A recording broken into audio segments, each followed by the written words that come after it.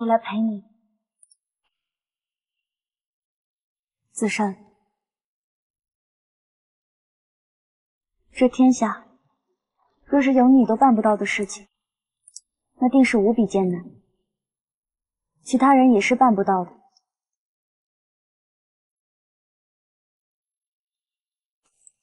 人人都说我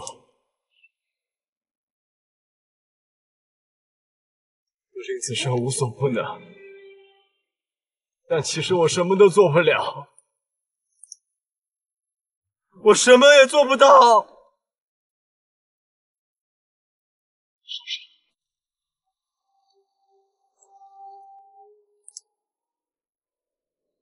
闭上眼，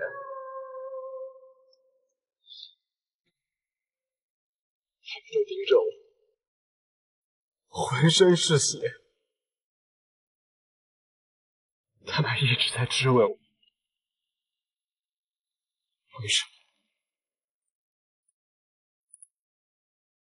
为什么还不报仇？为什么还不报仇？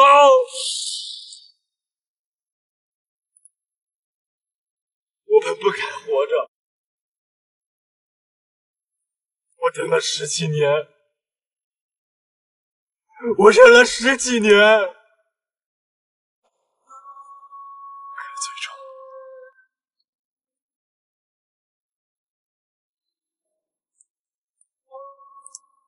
最终还是什么都没有。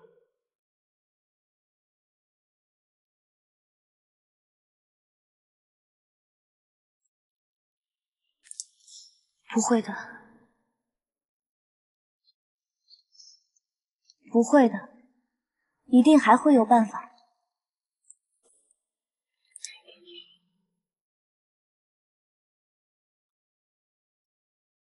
没有办法了，我想尽了所有的办法，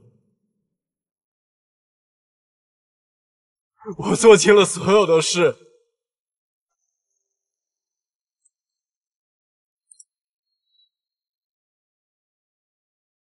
没有办法。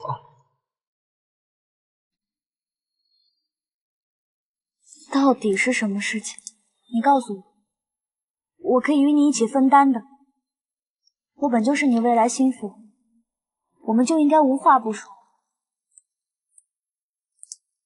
下4绝，一是4绝。说说，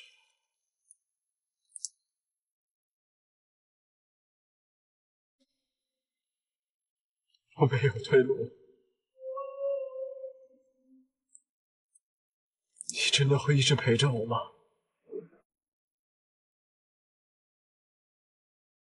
无论是发生任何事情，我都会帮你。无论是任何事情，我都会与你站在一起。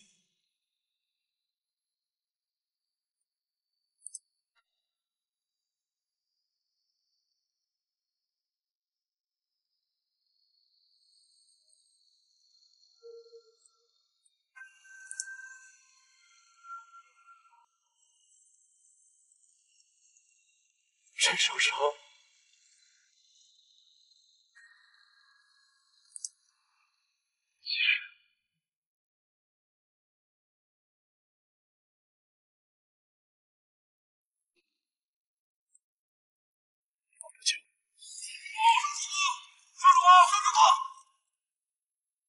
大事不好了，少主公！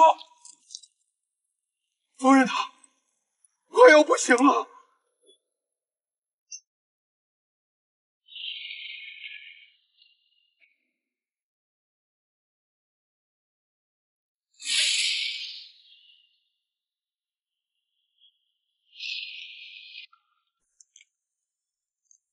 彭将军啊，我们在这吃了一夜肉，你在这挨了一夜打，我们心里啊不是滋味。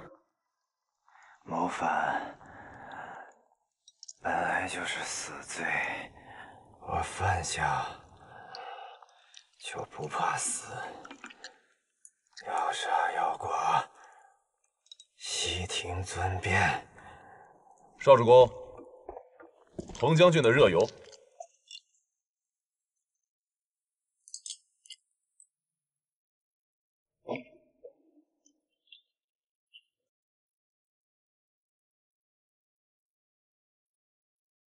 彭将军若再不愿意说，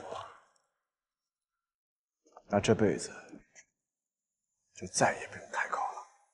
牛逼！你这个疯子！住手！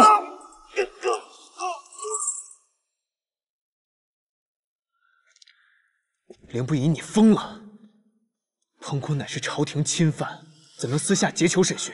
圣上将寿春托付于他，寄予厚望，而他却因为一己私利起兵谋反，这是不忠。老前安王视他于手足，信任他，栽培他，他却恩将仇报，谋害了前安王，这是不义。不忠不义之人，你还要出手维护？我看你才是疯了吧！国有国法，彭坤即便要杀，也只有圣上下令才能动手。人，我必须带回廷尉府。凌将军，你军营审讯一夜，已是违规，还望你不要知法犯法，令在下为难，令圣上难堪呐。若我今日定要继续审他呢？那凌将军就从在下尸首上跨过去再说。我才知晓袁善剑竟是如此循规蹈矩之人。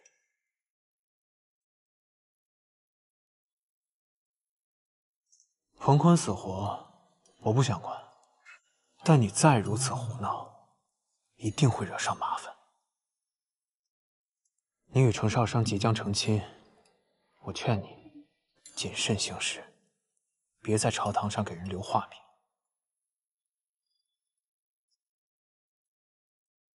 你若是只能带给他麻烦，我不介意取而代之。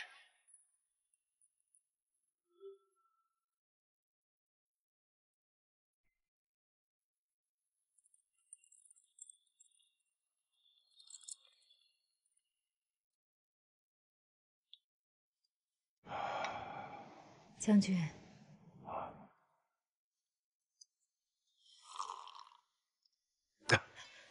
你慢点儿，是不是这药太苦了呀？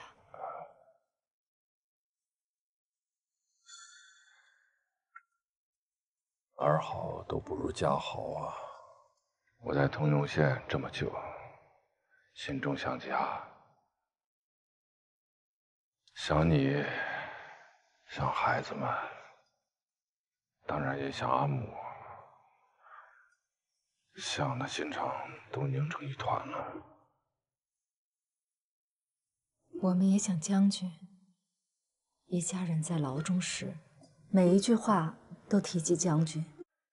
阿母说将军是个孝顺儿郎，宋儿少公也念将军是慈父之心。袅袅就更不必说了，他为你这个阿父奔走，也是他情之所然。那夫人呢？你我成亲30载，相互扶持，恩爱有加，还用说吗？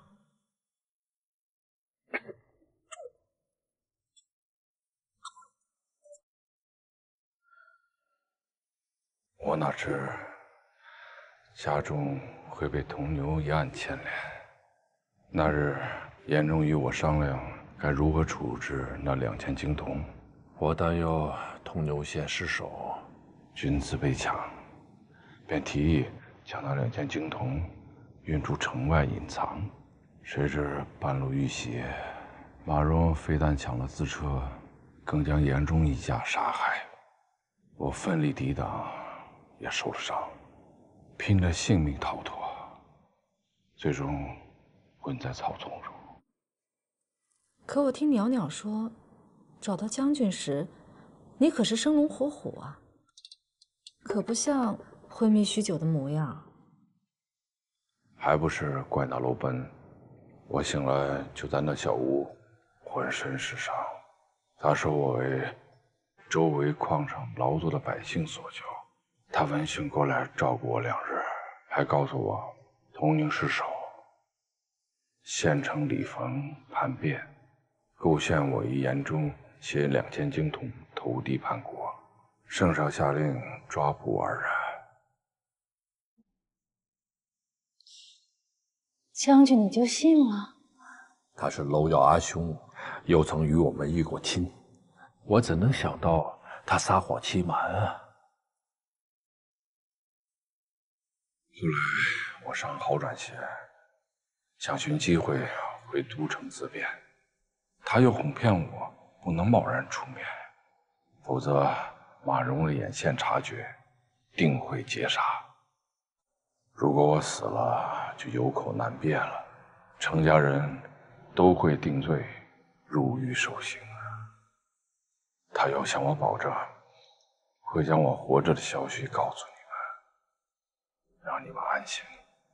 等洗刷冤屈的那一天，便能一家团聚。我怕此罪牵连你们，也只能在那片小天地里隐忍。别去死为夫了。将军真是不易啊！竟然能从他的手里逃过一劫。他倒还有些良心，未曾杀我，想是看在袅袅与楼瑶定过亲的份上。那是因为他事败，自然心存善念。若他事成呢？能藏匿将军一辈子。要是事成啊，他第一个杀的呀，便是将军你。大郎啊！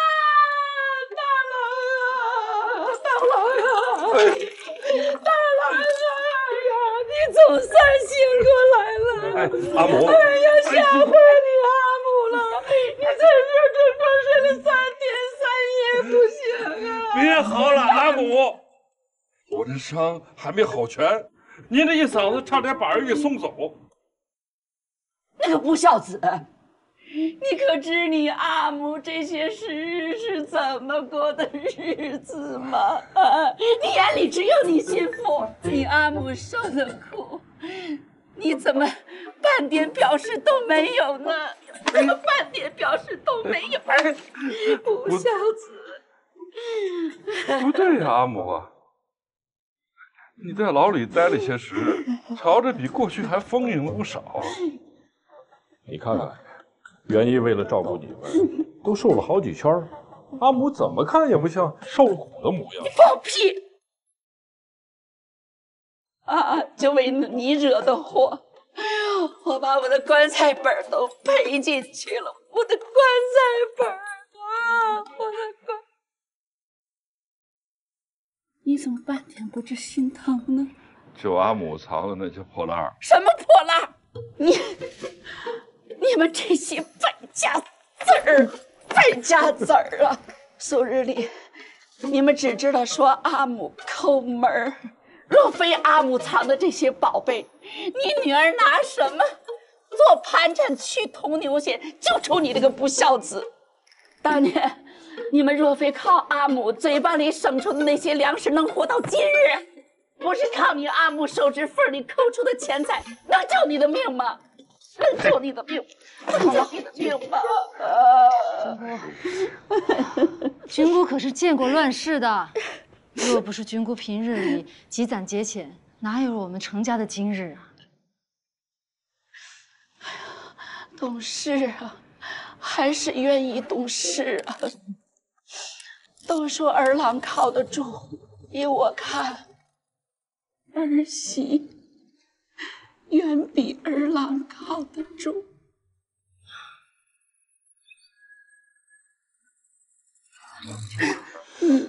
不对啊，我不在的日子里发生了何事？你们怎么不吵了？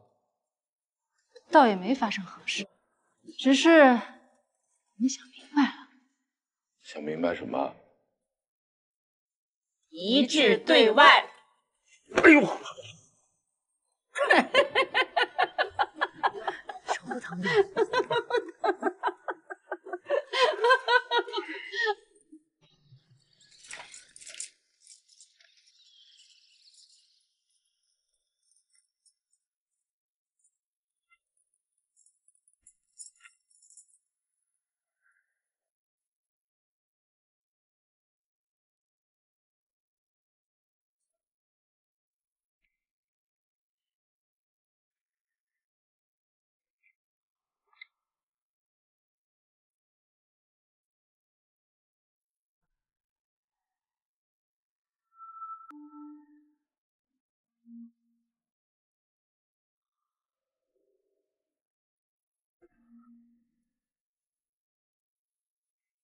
阿瑶，是对不住。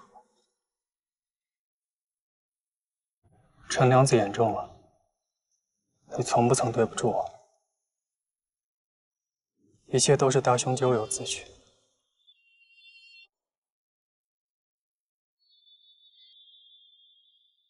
幸好我没因大兄一案，与伯父一起被贬回家乡。太子殿下保重，老臣就此告别了。老太傅保重。为何要选去华县上任？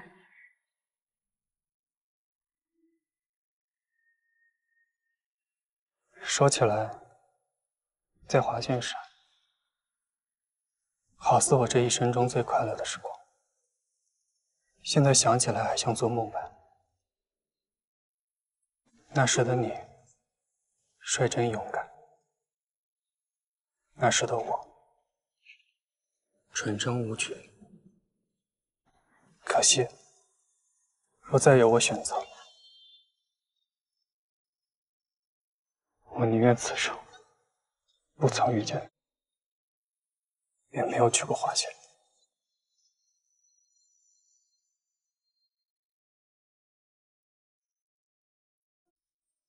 你多保重。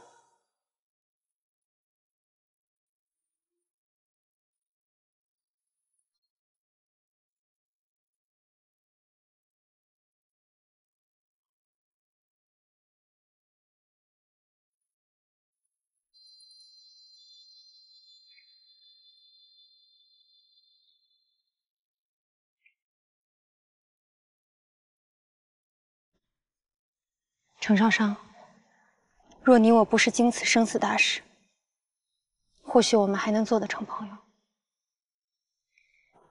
谁稀罕与你做朋友？我也不稀罕，谁让你眼巴巴来送我们呢？你们夫妻二人一起来娄家擒拿旭伯，逼得他当众自尽，如今却一起来送我们。此举不是往阿瑶心窝子上捅刀子吗？幸而阿瑶是深明大义之人，不会真的怪罪你们。他只是不知道如何面对你罢了。我信他心中自有一杆秤，知晓自己兄长所为，不能见天地于人心。天长日久，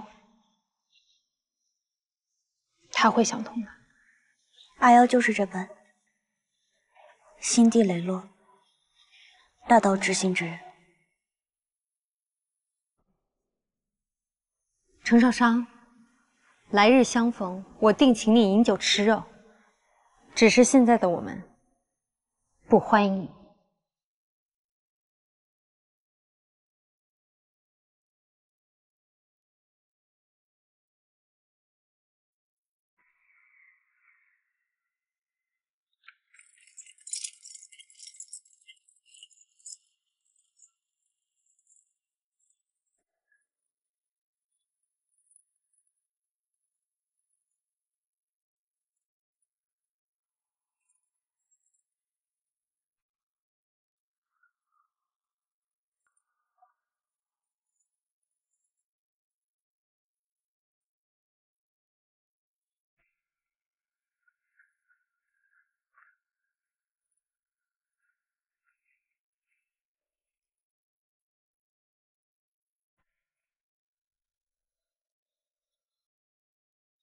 别再伤心了。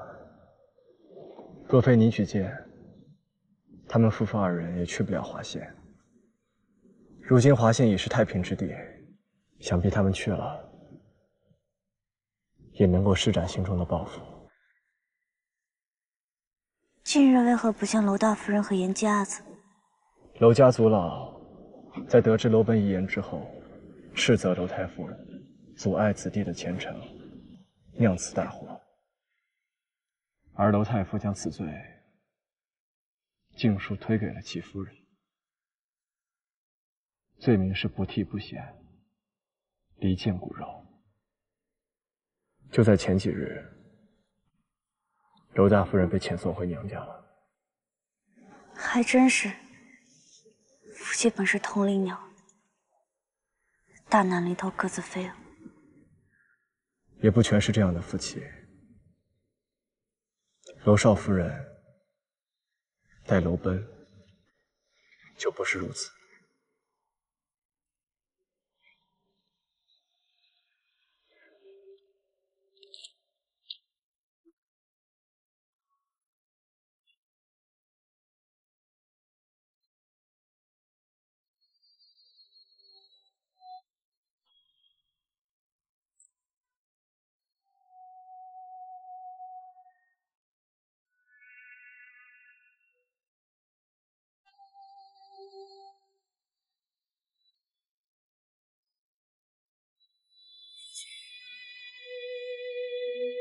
你先走一步，后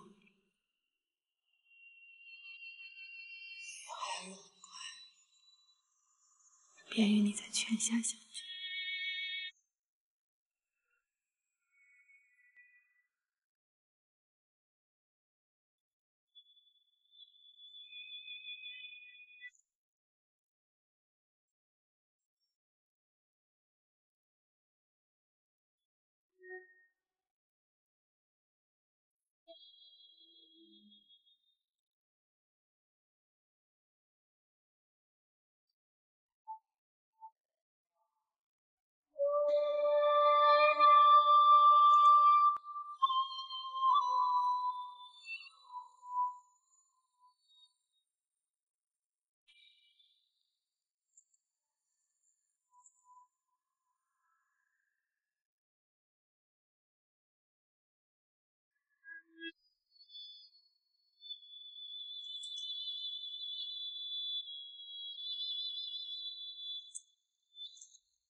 你踏遍山河，说要替我寻一处蓬莱，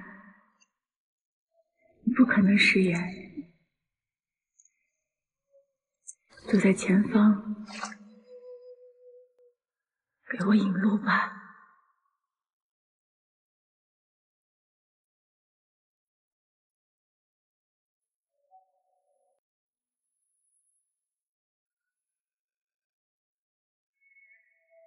夜间留级，娄家的一众护卫都下了神，也没能把人捞上来。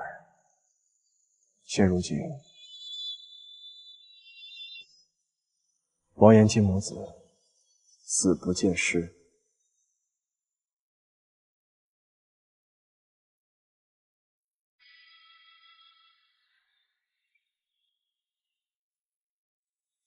严家子曾屡次帮我，是娄家除阿瑶之外，待我最好之人。现如今，却因我殉父。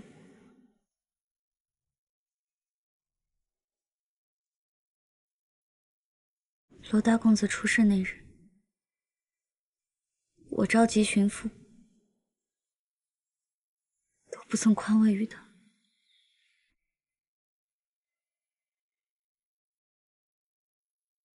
娄少夫人是明事理之人，而阿瑶也是一个真心至善的二郎。家中发生如此惨事，他也不曾真的记恨你我。今日的他，想必很是克制。我记得阿瑶曾与我说过，他最喜爱去的地方，就是他阿兄的书房。他阿兄游历山川，心怀天下，见过无数风景，结识了无数有趣之人。只是没想到，兄弟二人变成了今日这般。是楼本自己走错了吗？一步错，步步错。天下之事，有时候只是走错了一步，便再也无法回头了。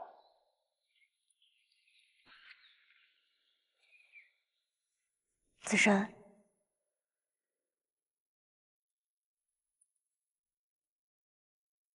我不求荣华富贵，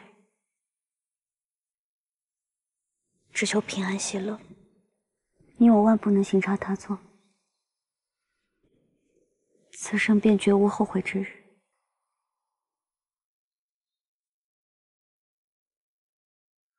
怎么了？我阿母病又重了，你可愿意跟我一同去看望她？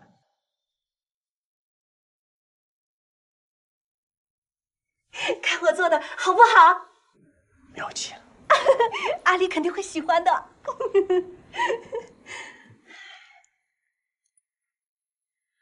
阿离，你来了，快来快来！阿母给你做的杏仁糕，你最喜欢吃的，来呀，快尝尝，尝尝甜不甜？来来来，尝尝啊，来啊！怎么？你是嫌阿母？没有。阿母做的很好，我吃。来，尝一块啊！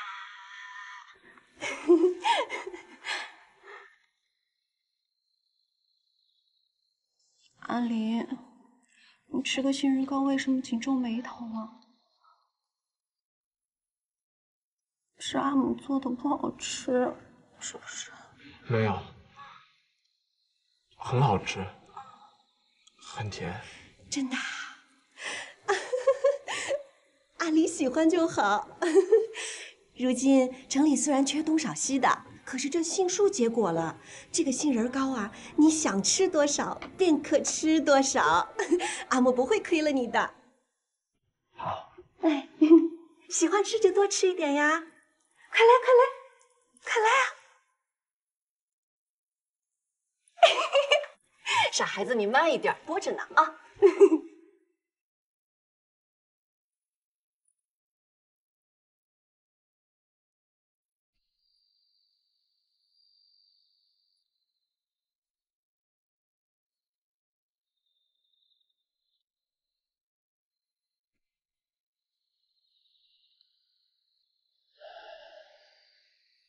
霍夫人还当子申是孩童呢，为何我觉得霍夫人的病，今日瞧着比之前精神好些呢？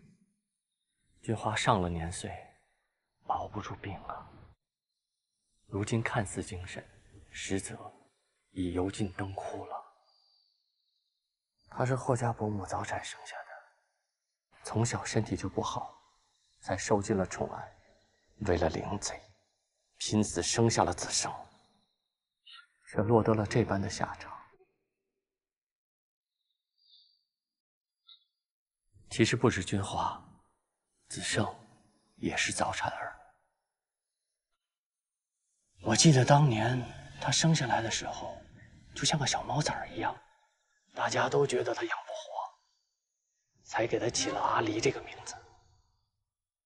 倒是霍家大嫂，生了几个儿郎女娘，全都健康，壮实的很。为求平安啊，便将自己儿子的名字给了子胜。那霍冲将军的儿子叫什么？不疑给了阿离，君华儿子的无伤，便给了霍家小侄子。霍无伤。都说外甥萧旧，不疑和无伤这两个孩子，有时长得很像，所以君华呢，就总喜欢把他们打扮的一模一样，让霍兄来猜。可恨那灵贼，整日里装出一副慈父的嘴脸，蒙骗世人，使得子生有时他报过几回，甚至有时都会认错。两人真有这么像，连城阳侯都会认错？那还不是因为他极少亲近孩子的缘故吗？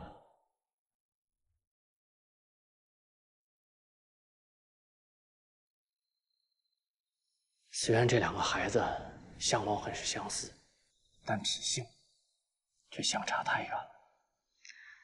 一个呀调皮好动，喜欢爬树、登高；另外一个呢文静明理，喜欢看书习字。虽然性情不同，但两个人相处却极好。阿离喜欢吃杏仁，这阿争虽然碰到杏仁就会起红疹，还是愿意上树去为他摘果子。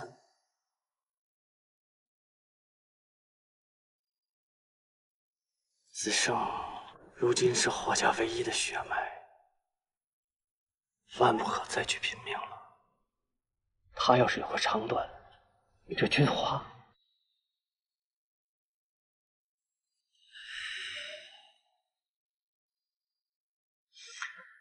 孩子，子胜就托付给你了。待你大婚之日，你阿父阿母给你备了多少嫁妆，叔父照原样再给你备一份，可好啊？不用了，皇后也说过此话。我的嫁妆已经很多了。哎，哪有人嫌自己嫁妆太多呀？这再说了，你的嫁妆如果少了，将来见到玉昌郡主抬不起头，那可怎么办？我的嫁妆多寡，与玉昌郡主有何干系？人家琴棋书画、女工烹调样样精通，又是都城里出了名的贤良淑德。你呢？我听闻你缝补个铠甲都能弄出个鸡翅膀来，害得子胜被众将官笑话了多日。这嫁妆要再不丰厚些，那不什么都比不过人家呀。崔叔父，我觉得你我缘分已尽，就此告别，天高地远，不必相送。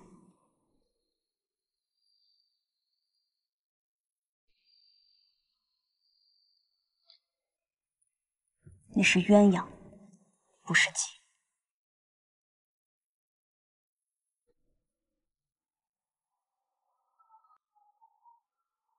气气还不行，这孩子有点意思。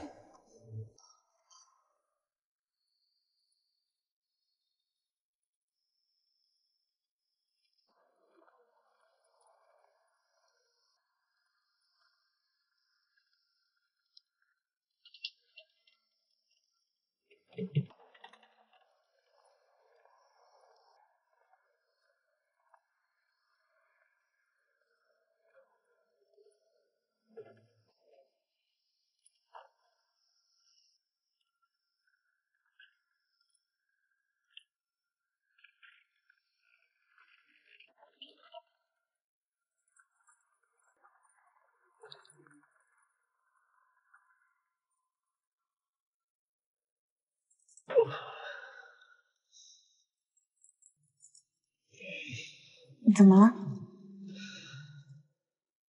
没事。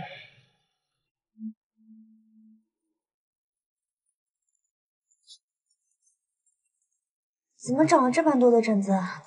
应该是操练的时候被蚊虫给咬了。大冷天的，怎么会有这么多蚊虫啊？我看看。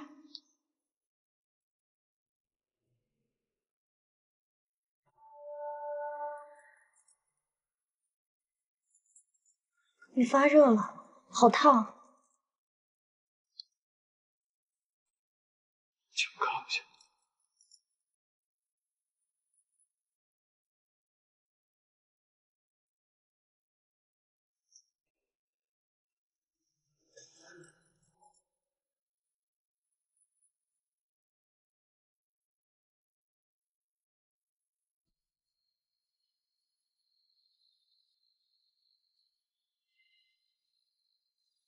一是说少主公是食不得杏仁才会发热，过一夜便好。可为何少女君一言不发就走了，都不等少主公醒过来？定是其少主公不爱惜自身吧。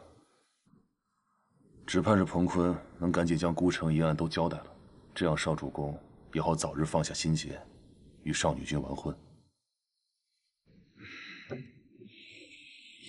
少主公，一是不是让你多歇歇吗？你怎么又起来了？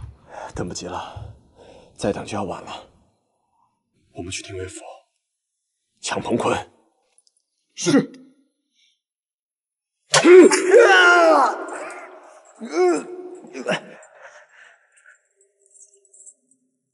说，为什么对乾安王下手？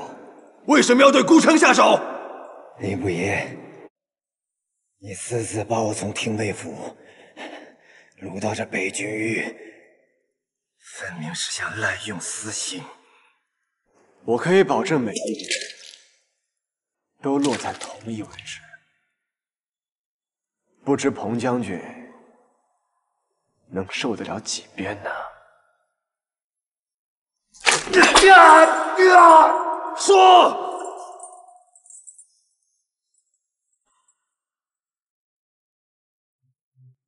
我跟将士们出生入死，乾安王坐享其成，不断高升，我杀他有错吗？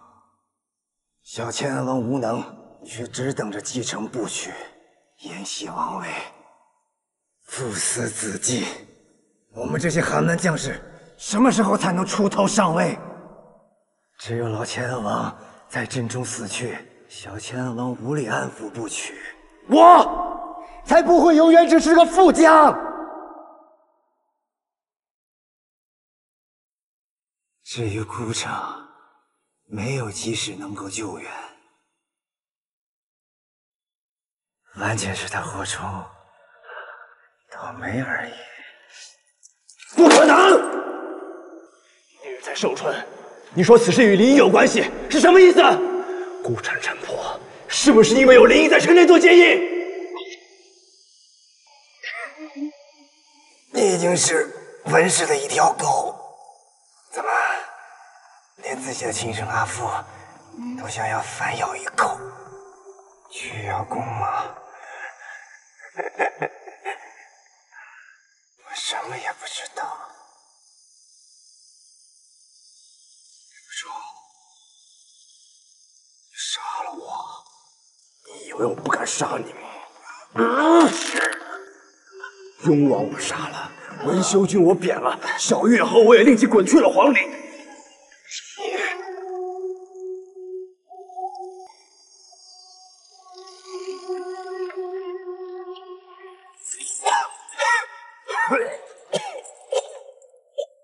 要杀你，易如反掌。我要的是让你生不如死，而这里至少就有上百种法子。彭将军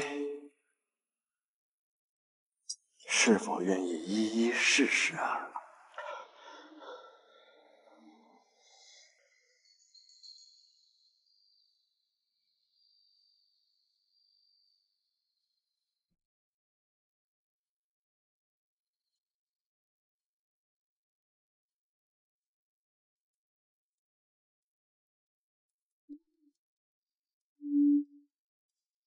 你方才为何对着霍将军的画像出神啊？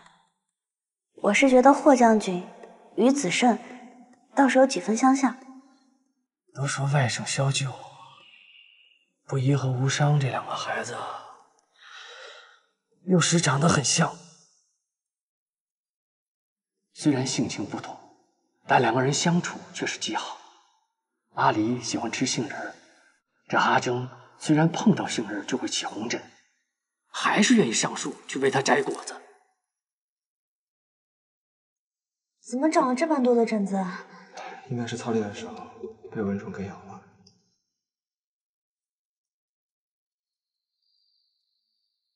少商。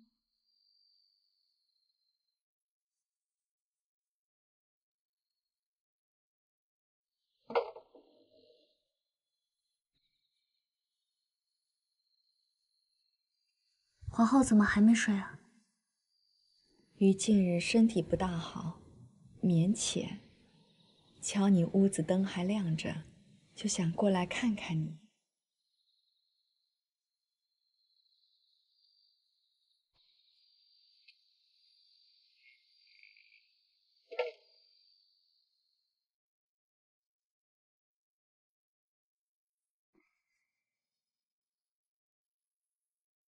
皇后可是因为储君之事而烦忧。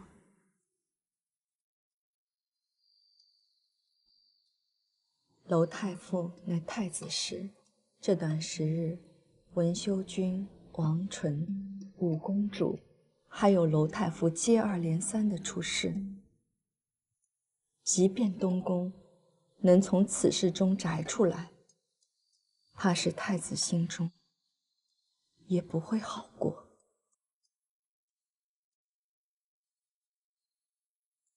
皇后，我偷偷离开都城，把楼奔查了出来，才会连累太子殿下。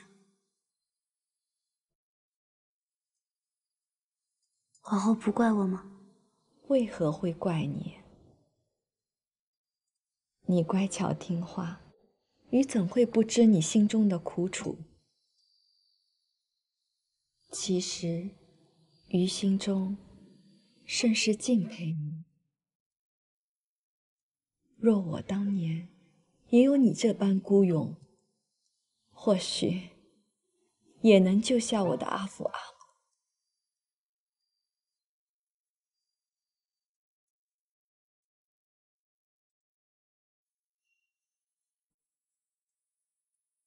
皇后要先保重自己。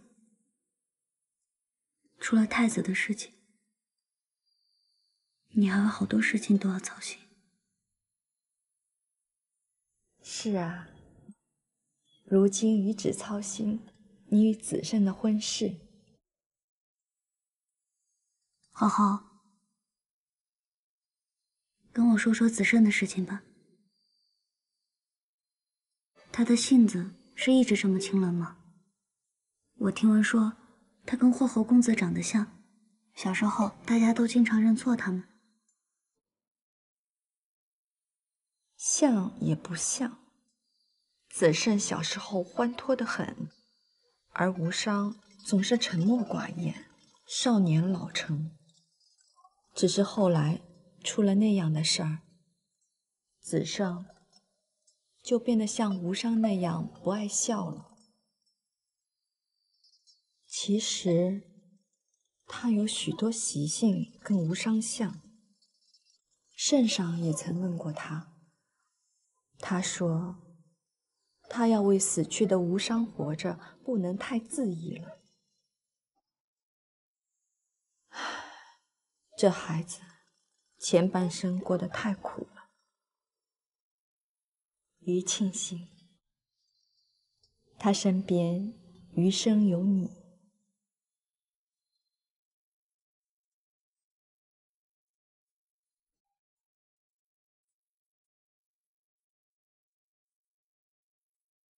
我也庆幸他身边能有皇后。其实子胜帮我们更多。不管发生何事，人总要往前看。你莫要为他担心，他行事啊，自有分寸。快些睡吧，或许明日会更好些。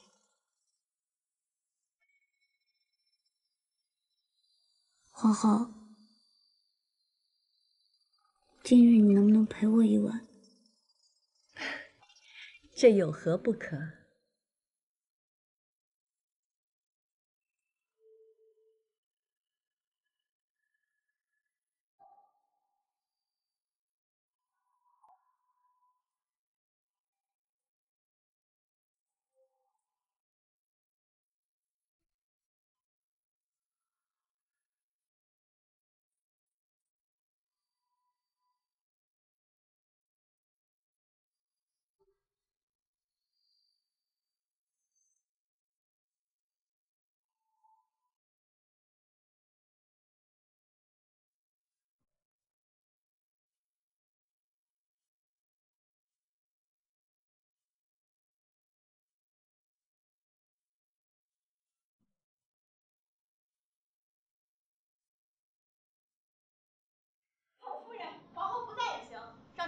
来见我。彭夫人，不得在此喧哗，此处是长秋宫。我不管什么长秋宫，我现在就要去见程少商。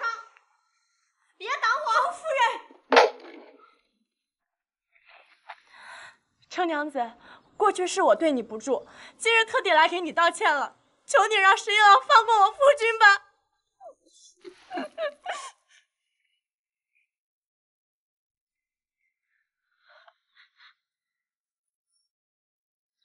当初你阿母险些被处死，你都不曾这般狼狈哀求。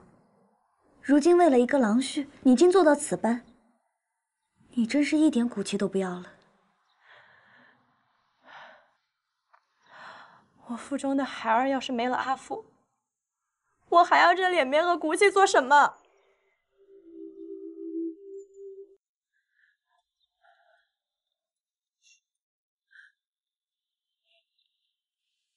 起来，快起来！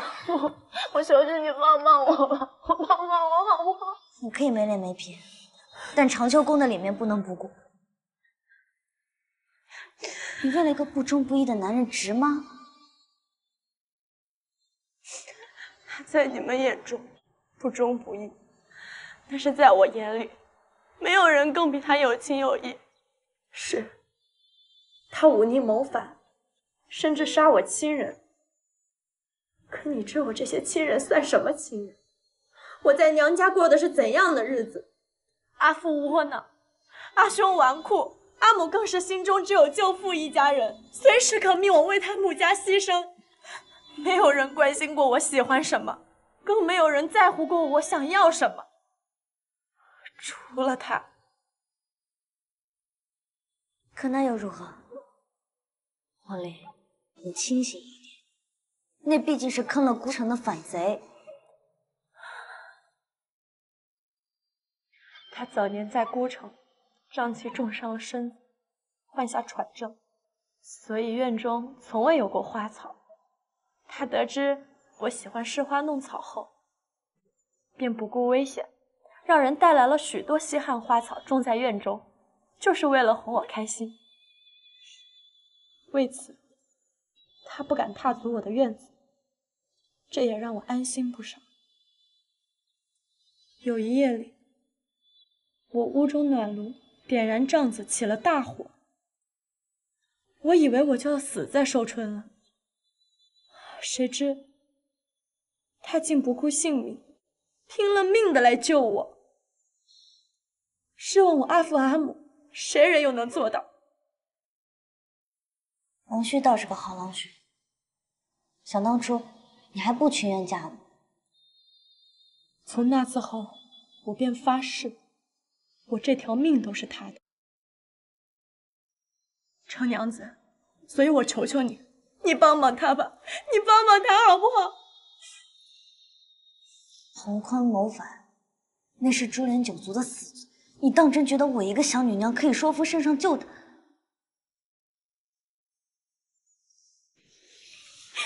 不是，我并非让你饶恕他，我并非让你去救他。他既然谋反，便不可能免死。只是林不疑将他从廷尉府带走，关押在北郡狱，连夜审讯。林子胜心狠手辣，定会对我夫君用尽酷刑。是，我夫君的确有错，但林不疑滥用私刑，逼人认罪，难道就没错吗？洪坤所为罪无可赦，还需要逼他认罪？王丽，我帮不了你，你走吧。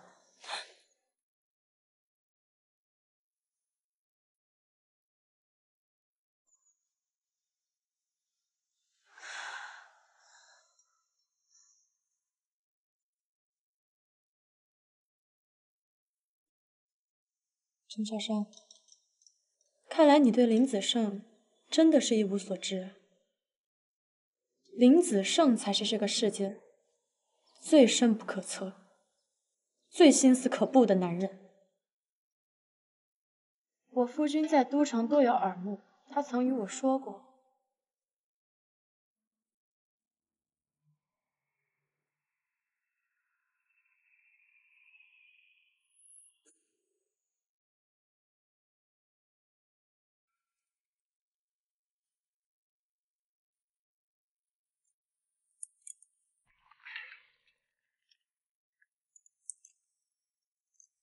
彭将军啊，我们在这吃了一夜肉，你在这挨了一夜打，我们心里啊不是滋味。谋反本来就是死罪，我犯下就不怕死，要杀要剐，悉听尊便。少主公，彭将军的热油。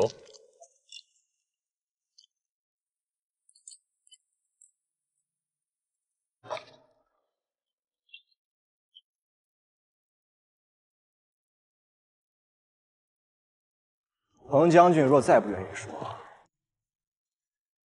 那这辈子就再也不用开口了。令逼，你给我，你这个疯子！住手！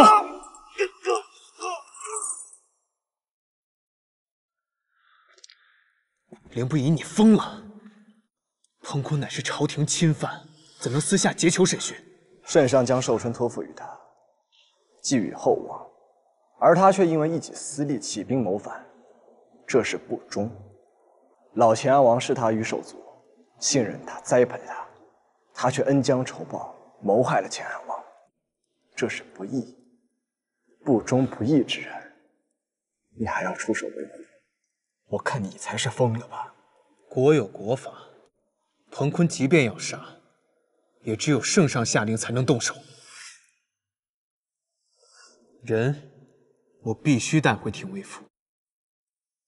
凌将军，你军营审讯一夜，已是违规，还望你不要知法犯法，令在下为难，令圣上难堪呐。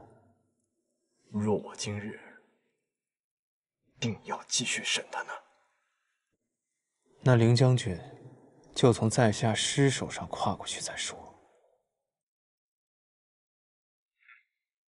我才知晓袁善剑竟是如此循规蹈矩之人。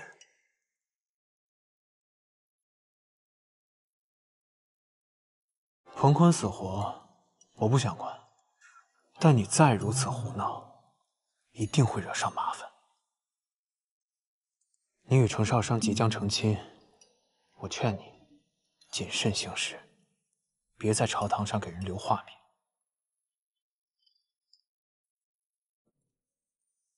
你若是只能带给他麻烦，我不介意取而代之。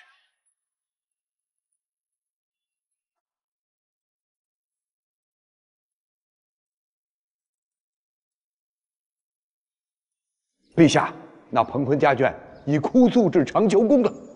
可怜那彭坤家眷，腹中孩子难保，这一切都怪在凌不疑。你们御史台连人家孩子保不住之事都要怪在凌将军身上，当真是闲得慌。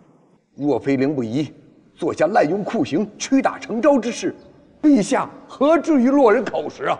行刑莫非还要手段温柔不成？左大人莫非觉得查案、打仗都好似你们御史一般，动动嘴皮子便可以劝逆贼招供？三弟，左大人并非此意。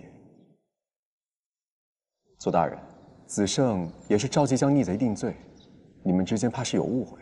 对就是对，错就是错，事情总有定论。皇兄用总何必各打50大板？说够了没有啊？你们，饶商啊，你现在是越来越出息了。陛下，臣女冤枉。臣女再糊涂，也不会对一个孕妇动手。只是她口口声声帮逆贼彭坤说话，还出言诋毁我们子申，臣女没忍住。臣女没忍住，才用帕子塞了她的嘴。你那是帕子吗？你的分明是足带。左大人何时闻过我的足带？你放肆！此处崇德殿，即便凌不疑是你未来郎婿，可你也不能如此出言，羞辱朝廷重臣。他不是不能，而是不必。因为他未来郎婿大可自己出言侮辱所谓朝廷重臣。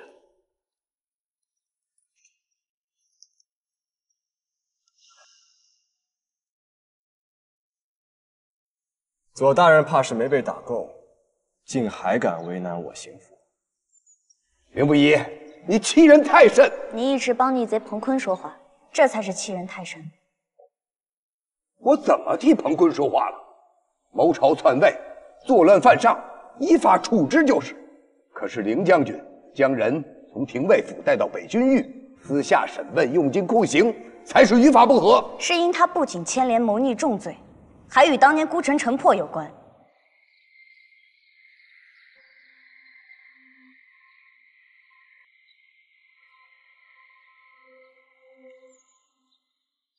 你知道些什么？彭坤之所以铤而走险，是因小月侯被擒。彭坤自知当年害死前恩王，连累孤城城破之事瞒不住了。但当初他不过是一名副将，如何敢谋害主帅？此事主谋定另有其人。王林告诉臣女，彭坤这些年一直与都城之人有所来往，而这暗中与彭坤来往之人，甚有可能就是当年一同参与孤城案的真凶。彭坤受其威胁，被逼无奈，只能冒险起事。林将军将彭坤带于北军狱审问，是为了更快查出案中之人。敢问左大人，何错之有？既然如此，彭坤更应该交于廷尉府审理。子胜与孤城牵扯甚多，再不宜参与此案。正是因为此案与臣相关，所以更应该交给臣来审理，以此慰藉孤城亡魂的在天之灵。既然此案与孤城有关，子胜便与廷尉府一同去查办。老三，盯着点儿，不许刑讯逼供。是。陛下，王林说彭坤迟迟不肯认罪，是怕连累妻儿。倘若陛下肯赦免王林腹中孩儿，他愿意去廷尉府劝说彭坤。稚子无辜啊！朕也并非是暴君，若是彭坤肯招，朕就赐他妻儿无恙。多谢陛下。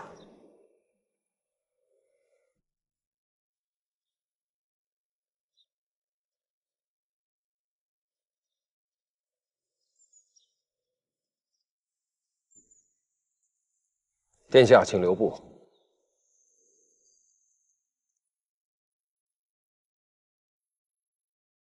陈耀侯找吾有何事？臣有一事相求，可否进一步说话？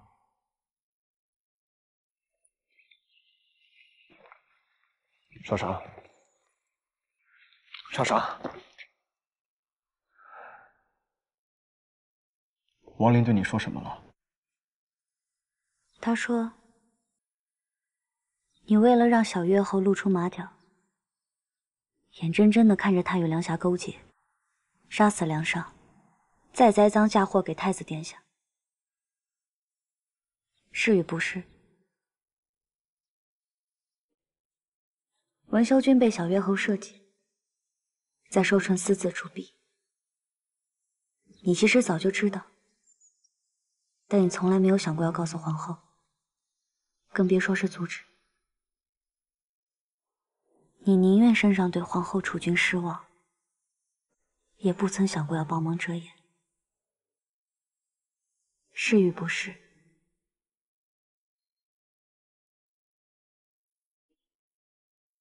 你拯救文修君，我还以为你是为了我报私仇。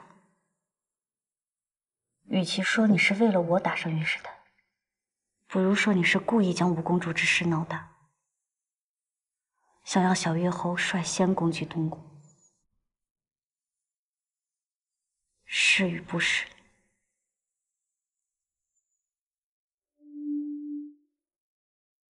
人人都说你凌不疑为了我不顾一切，可谁能料到，我不过是你的挡箭牌。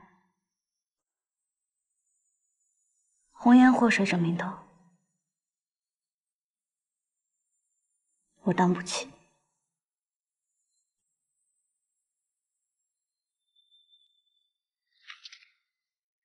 你说完了吗？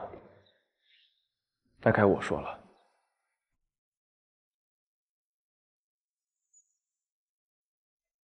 太子万事不做，朝臣们都嫌弃他愚钝无能。如果他做了错事，那挑刺之人就更多了。可偏偏太子耳根子软，最是器重王传与窦太傅。他们两个，一个是蛮横无能的酒色之徒，一个是固步自封的伪君子。再这么下去，太子不错也会错，而且会越错越多。不去除杂草拜藤，如何栽种珍贵名品？如此说来，这些确实是你所为。少少，我不希望你误会我。我不曾误会你，我只想知道真相。你究竟是个怎样的人？你为何能在皇后、太子面前装得若无其事，背地里却算计了所有人？我算计的每一个人都是罪有应得，或是德不匹位。但我为你所做之事，皆是出自真心。可我想要明白你，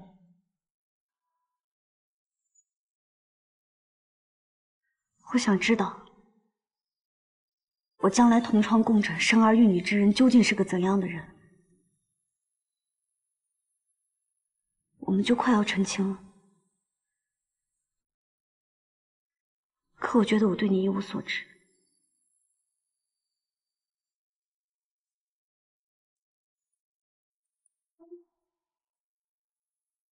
子申，我再问你一次，你是否还有什么大事未曾告诉我？只要你说，我就信。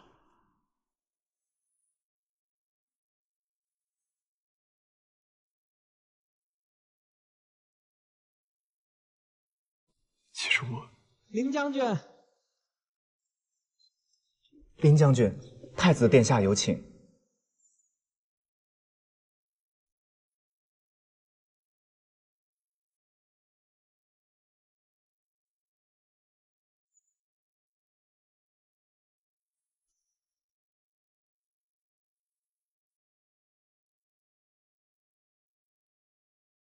去吧，看你如何面对太子殿下这份兄弟之情。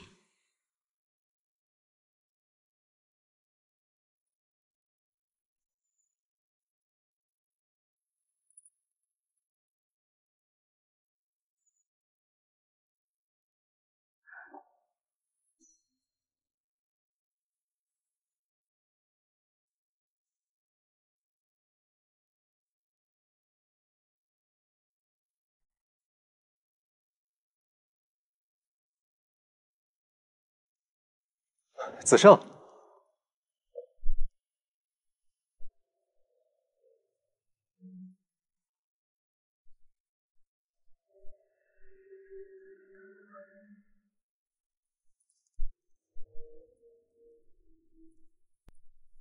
殿下，子胜，难得陈阳侯进宫，你们父子二人好不容易见一面，不如今日一起共用午膳吧。殿下，圣上命臣协助廷尉府审理彭坤一案，如今案件尚未查清，如若没有其他要事，恕臣告辞。子胜，莫急。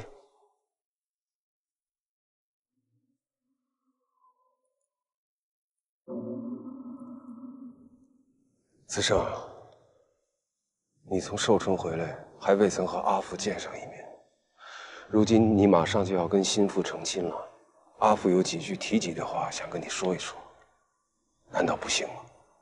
子胜，陈阳侯只是想与你共用午膳而已，毕竟是一家人，何必做得如此决绝？子胜，那彭坤就对你如此重要吗？令你废寝忘食，一刻都不舍得耽误。为何我查彭坤一案，陈阳侯如此紧张？不惜如此，也要拖延我去审案。阿父只是心疼你，不愿看到你为了查案损伤自己的身体而已。如若皆是这般废话，那就不用再讲了。我没空听，也没空陪你扮演父慈子孝。这般惺惺作态，还是留给淳于氏吧。哎，子胜，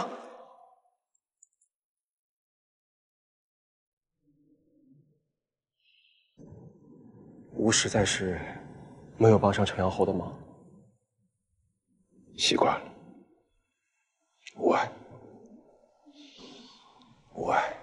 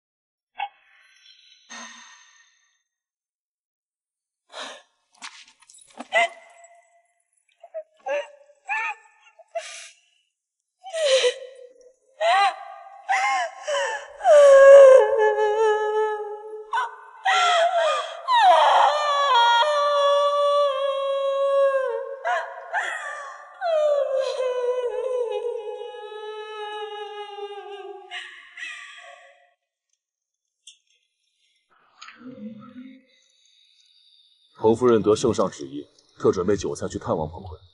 本想劝夫君招供，但不曾想，刚到狱中便发现彭坤已病发而亡。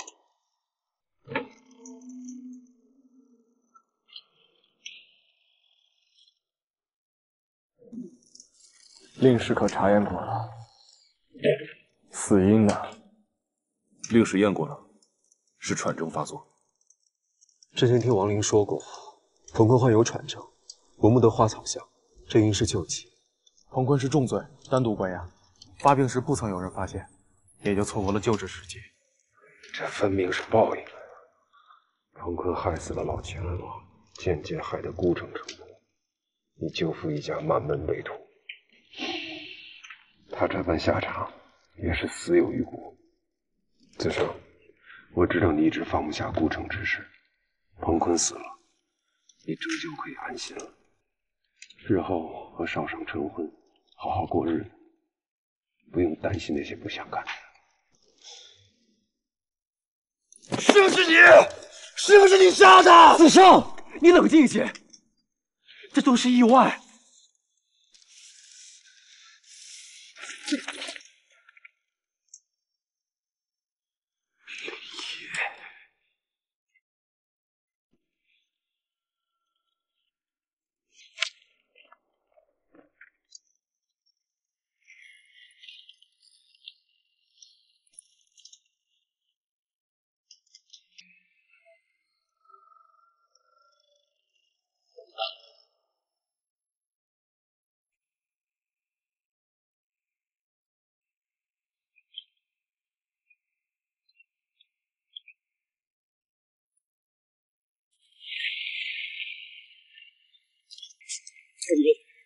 走开！少主公，太大！说滚！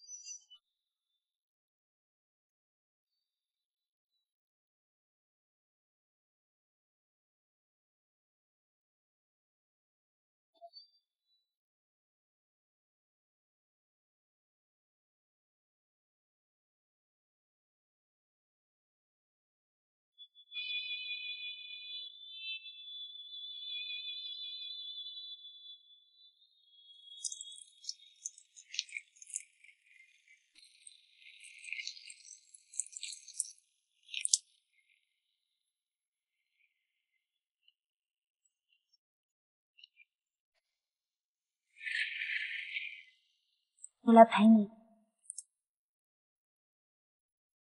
子慎，这天下若是有你都办不到的事情，那定是无比艰难，其他人也是办不到的。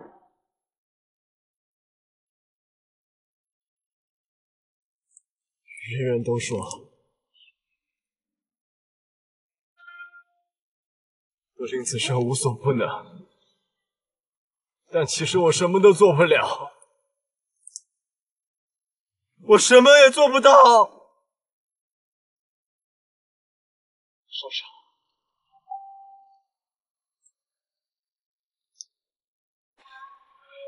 闭上眼，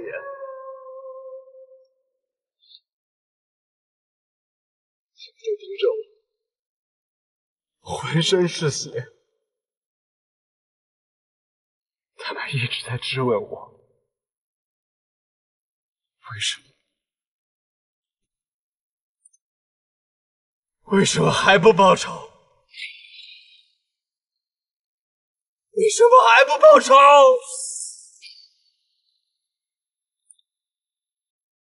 我们不该活着。我等了10几年，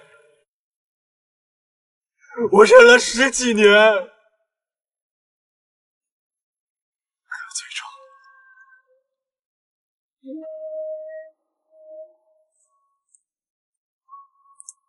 可最终，还是什么都没有。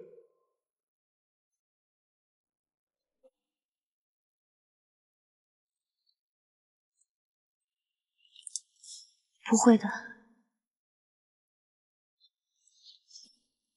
不会的，一定还会有办法。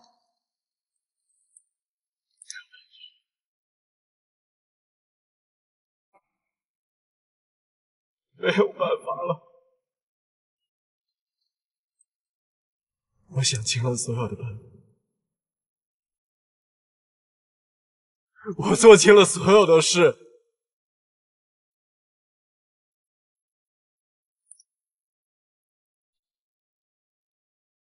没有办法。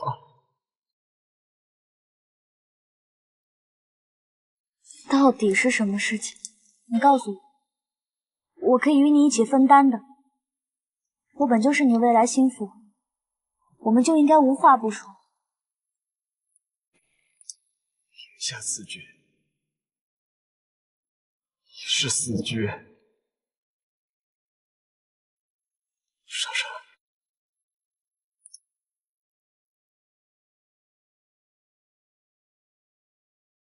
我没有退路了。你真的会一直陪着我吗？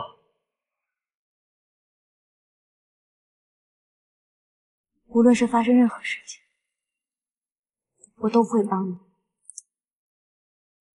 无论是任何事情，我都会与你站在一起。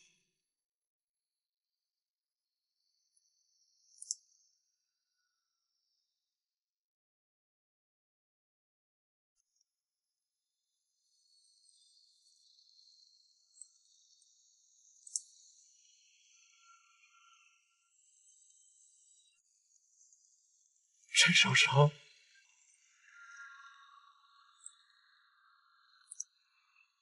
其实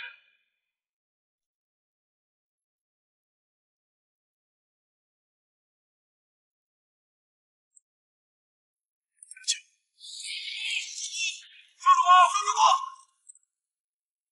公，大事不好了！少主公，夫人她快要不行了。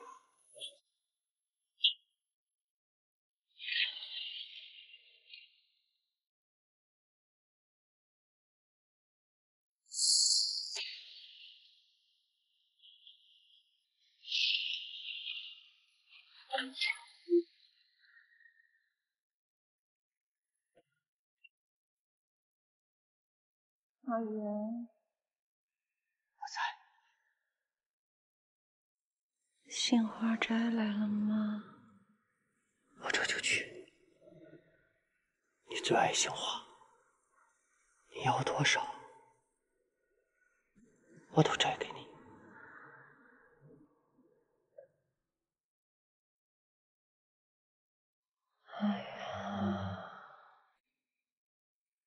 当初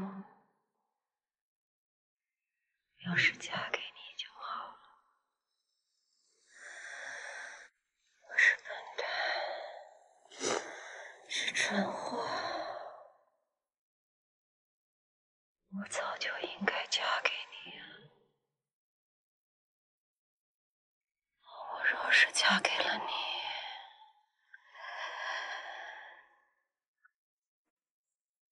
我怎么会落到这般田地？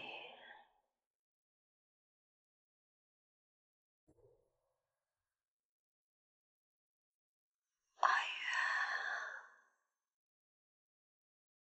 我对不起你啊。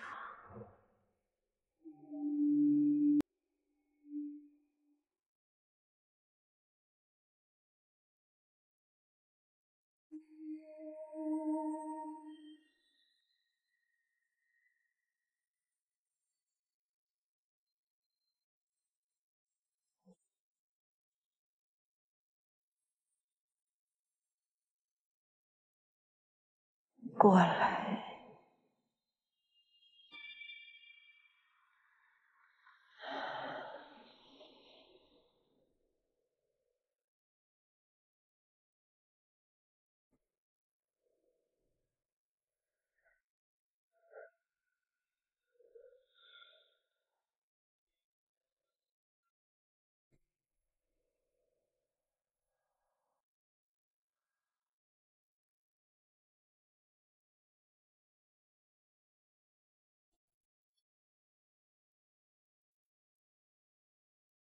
不要忘了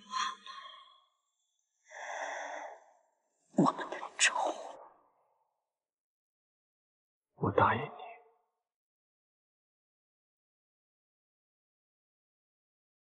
绝不会忘死仇必报。好。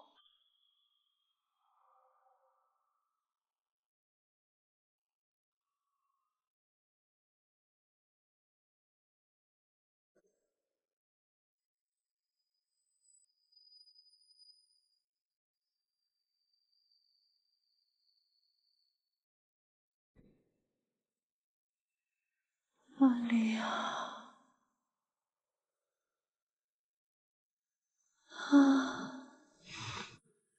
阿离啊，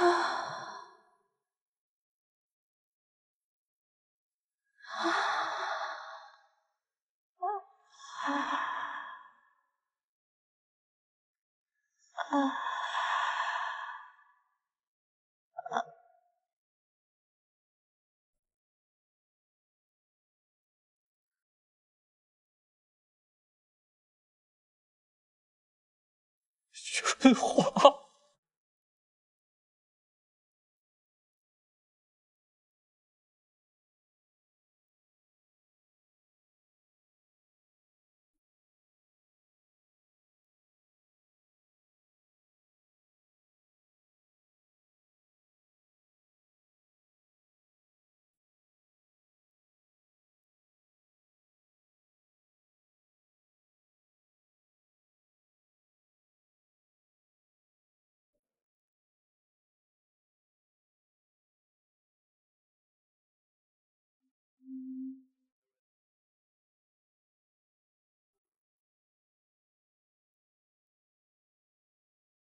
放心。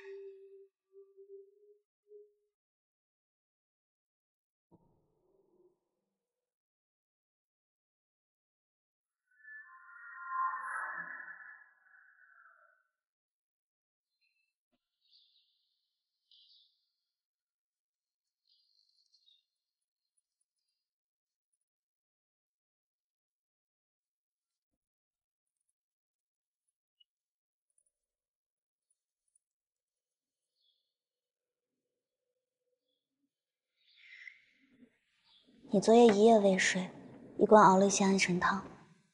你先歇歇，才有精力处理霍夫人后事。早就料到会有今天了。人生一世，草木一春，生老病死总是难免，人总有分别之时。纵然生离死别是难免，可只要心中仍有惦念，不论是在九泉之下，又或是千里之外，都不能真正将你们分开。真的是这样吗？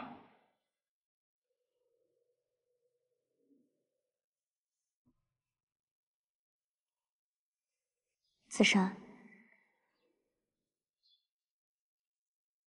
你昨日要对我说什么？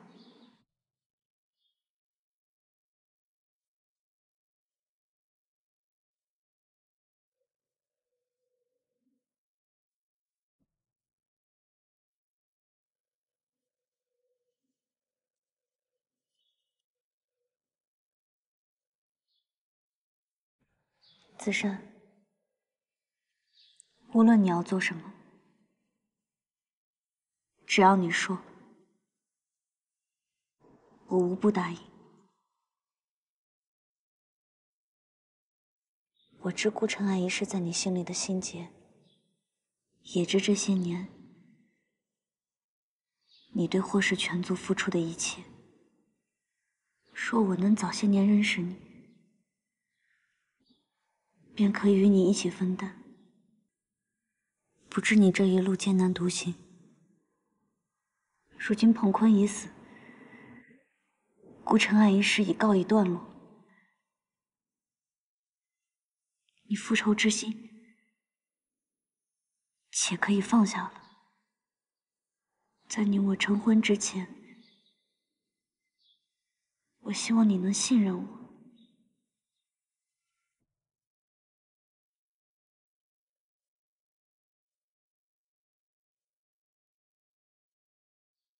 少商，如果有一日我做出了惊天动地之举，你还会对我永不变心吗？你阿母的灵柩在此，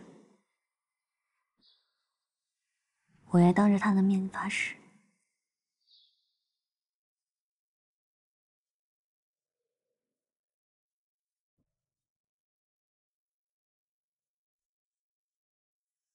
仙灵在上，神明为证。我陈少商在此立誓，我与灵不移，此生钟情，绝不背离。他若不离，我绝不弃。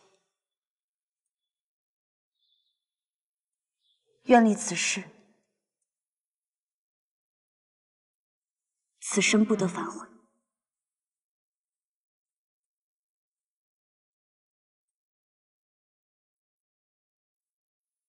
子珊，我敢捏鼻为盟，你敢吗？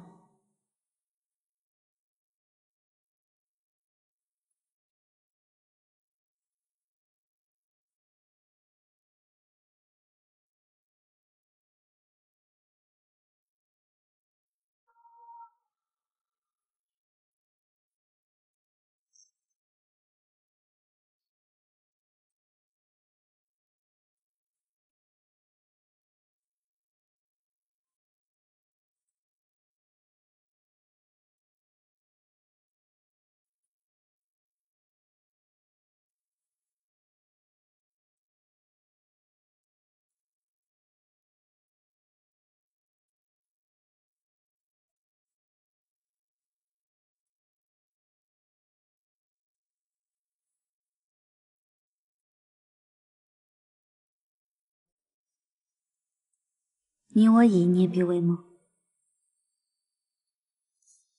此伤连心。我平心再问你一次，你可有话要对我说？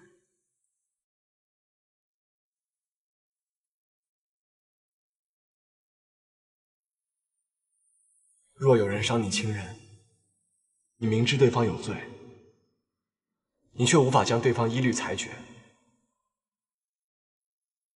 你会怎么做？若是有人伤我亲人，我定不会原谅。他让我有多疼，我让他千百倍的还回来。无论发生任何事情，我都会帮你。无论是任何事情，我都会与你站在一起。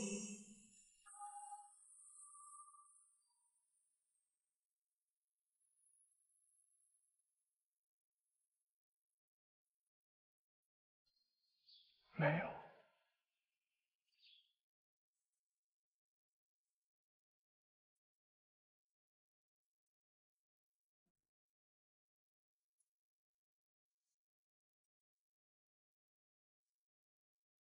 贼，还有脸来见我？滚！好，外面已经传闻许多你与姐姐的流言蜚语，你这般阻拦我们，就不怕姐姐身后被人非议吗？这个不要脸的毒妇！你少往君华身上泼脏水！你以为人人都像你们一样是奸夫淫妇吗？我，哎，侯爷，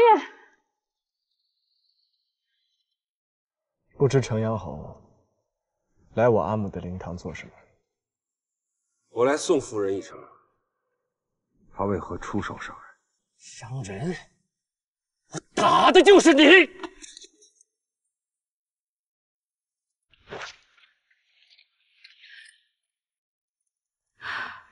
子胜啊，7日后是你阿父的50整寿，侯爷打算在府中设宴，天南海北的林氏族人都已经赶到了。你阿父今日来，本是想邀请你阿母参加寿宴，谁成想，姐姐竟突然仙逝，与我们天人永隔了。寿宴就罢了，君华刚走，这个时候摆寿宴不合适。可林氏族人都已到达都城，如何能改啊？既然都已经定下了，那就照办吧。侯爷寿辰之时，我会将阿母的寿礼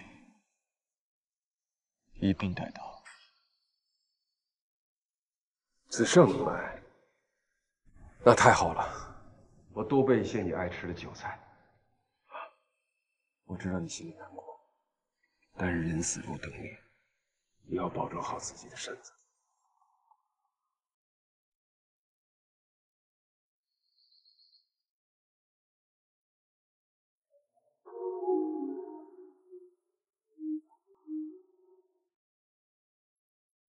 他们一直在质问我，为什么？为什么还不报仇？为什么还不报仇？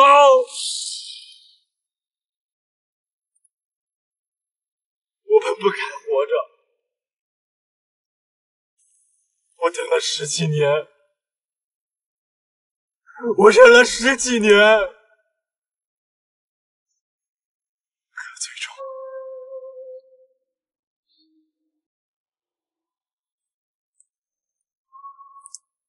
最终还是什么都没有。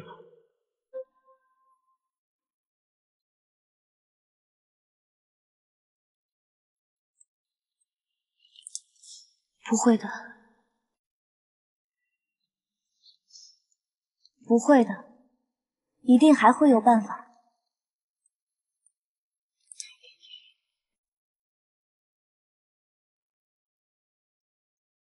没有办法了。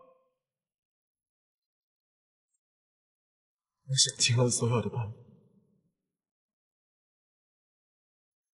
我做尽了所有的事，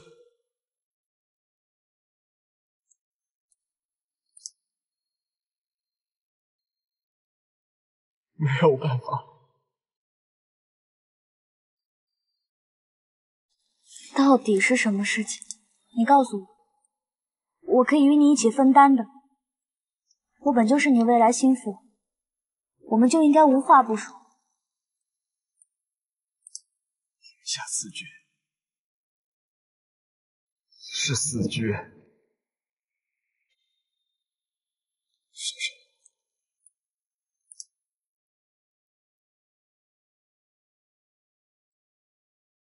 我没有退路了。你真的会一直陪着我吗？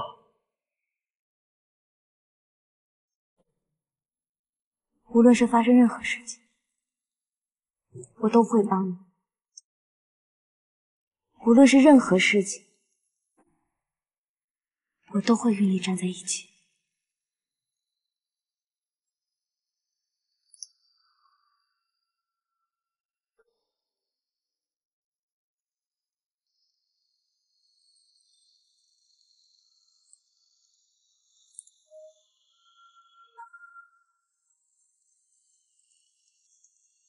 陈少成，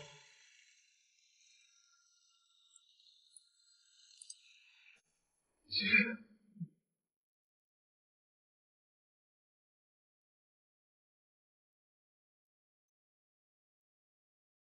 我的脚。少主公，大事不好了！少主公，夫人她快要不行了。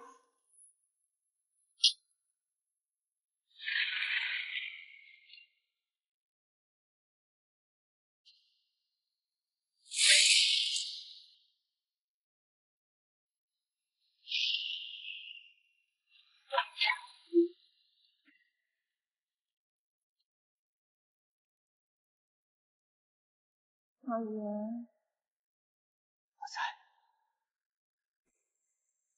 杏花斋来了吗？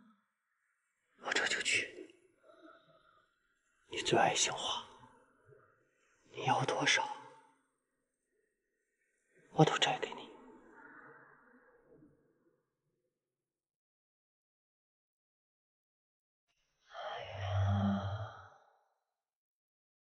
我当初要是嫁给你就好了。我是笨蛋，是蠢货，我早就应该嫁给你呀。我若是嫁给了你，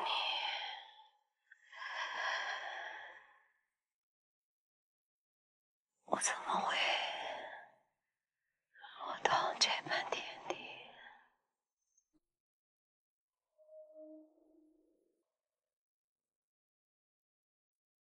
阿月，我对不起你啊。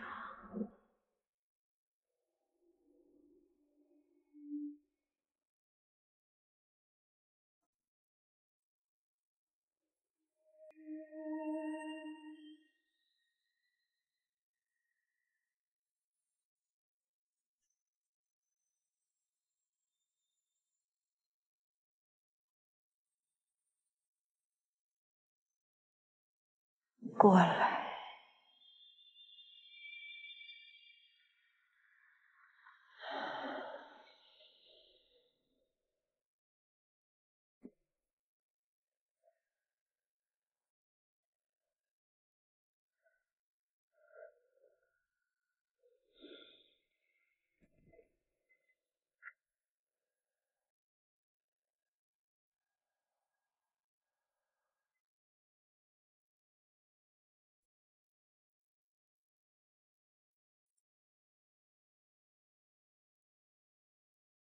不要忘了我们的仇。我答应你，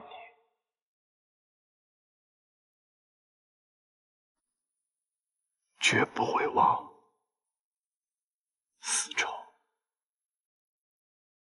必报。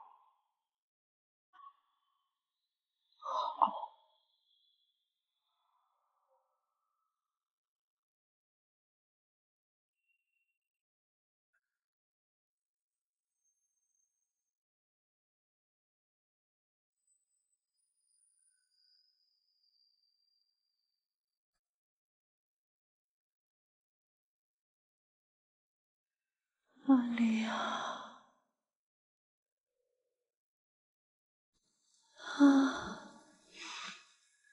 阿离啊。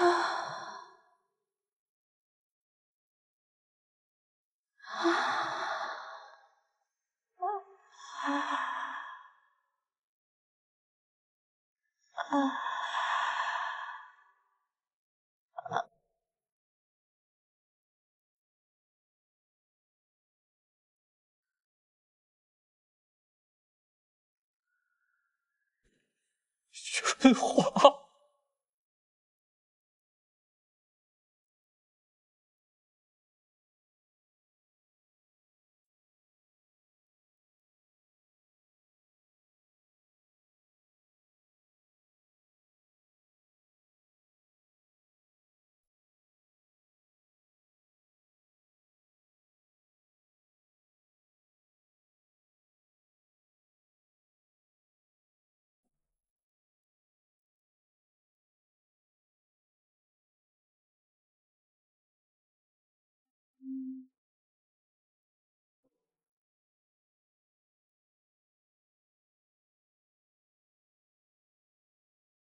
放心。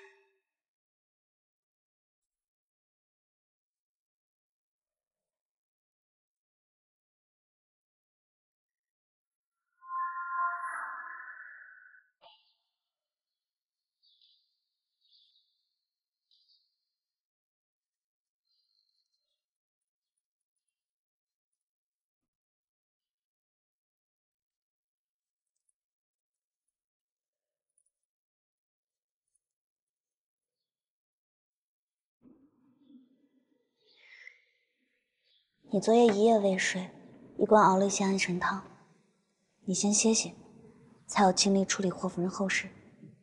我早就料到会有今天了。人生一世，草木一春，生老病死总是难免，人总有分别之时。纵然生离死别是难免，可只要心中仍有惦念，不论是在九泉之下，又或是千里之外，都不能真正将你们分开。真的是这样吗？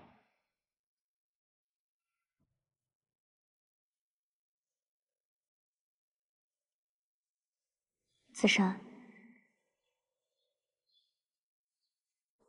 你昨日要对我说什么？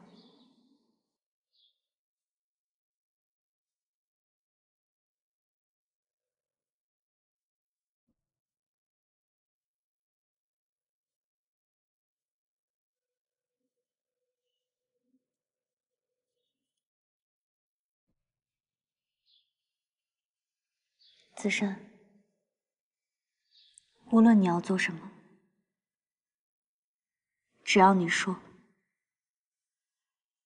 我无不答应。我知顾尘爱一是在你心里的心结，也知这些年你对霍氏全族付出的一切。若我能早些年认识你，便可以与你一起分担。不知你这一路艰难独行，如今彭坤已死，顾尘爱一事已告一段落，你复仇之心且可以放下了。在你我成婚之前，我希望你能信任我。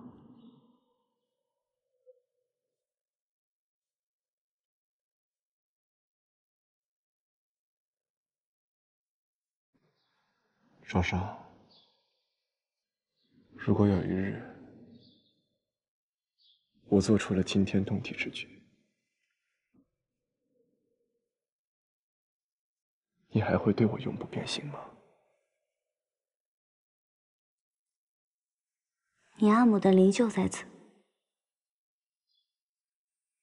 我愿当着她的面发誓。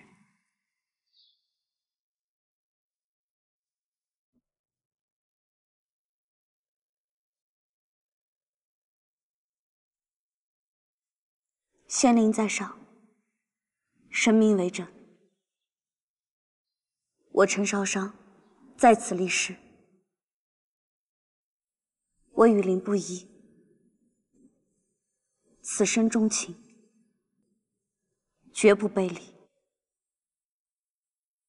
他若不离，我绝不弃。愿立此誓，此生不得反悔。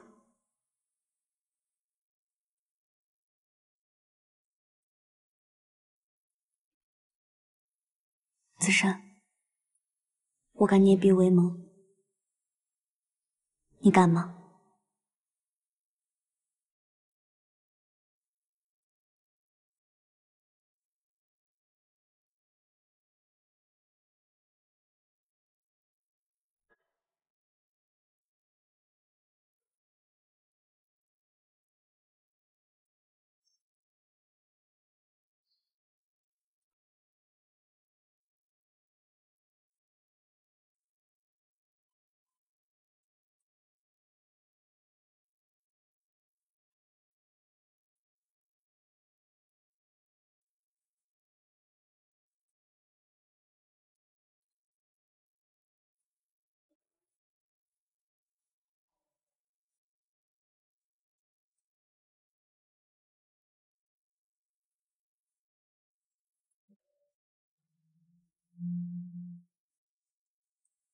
你我已捏鼻为盟，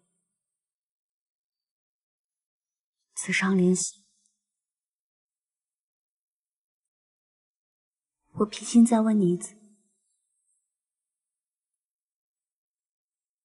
你可有话要对我说？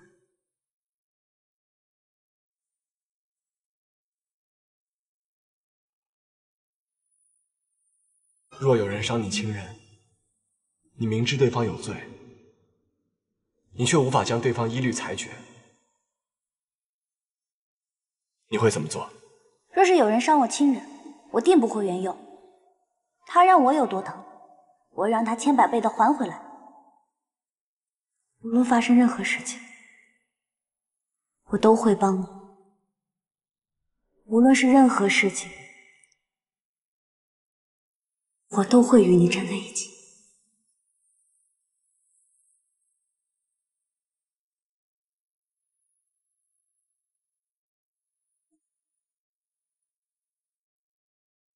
没有。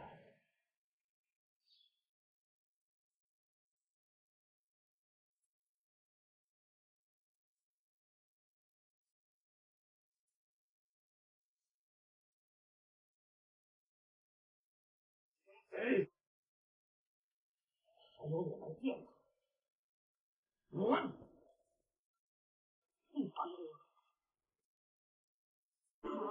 外面已经传闻许多你与姐姐的流言蜚语，你这般阻拦我们，就不怕姐姐身后被人非议吗？这个不要脸的毒妇！你少往君华身上泼脏水！你以为人人都像你们一样是奸夫淫妇吗？我，哎，侯爷，不知程阳侯来我阿母的灵堂做什么？我来送夫人一程。她为何出手伤人？伤人！我打的就是你！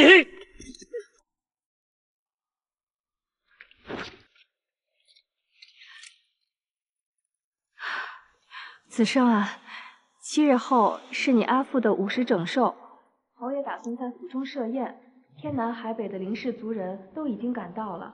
你阿父今日来，本是想邀请你阿母参加寿宴，谁成想，姐姐竟突然仙逝，与我们天人永隔了。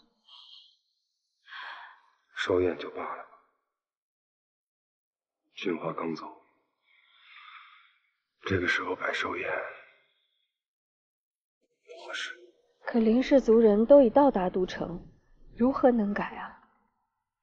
既然都已经定下了，那就照办吧。侯爷寿辰之时，我会将阿母的寿礼一并带到。子胜你们，那太好了，我多备一些你爱吃的酒菜。我知道你心里难过，但是人死如灯灭，你要保证好自己的身子。